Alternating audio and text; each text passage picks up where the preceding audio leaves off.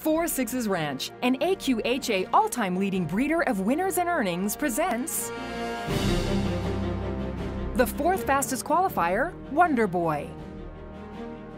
There is little question that Wonderboy ran the race of his life in the Derby trials. A winner just once in 12 previous starts, the son of Shazoom and first-place Queen far outran his odds of 34-1. In fact, he made leading 3-year-old Wicked Courage work hard to get by him. Running. Wicked Courage came away well enough into the far side. Wonderboy back to the inside. We have Yield to Libby along with Pyro and Bone Accord, and down at the rail, Bone Accord, and then this is Wonderboy. Wicked Courage is losing ground, and then Pyro and Bone Accord has gotten away. Bone Accord's gonna pull the upset. Bone Accord from Wicked Courage, then Wonderboy and Pyro. Not only did Wonderboy get a qualifying spot, he scored the 4th fastest time.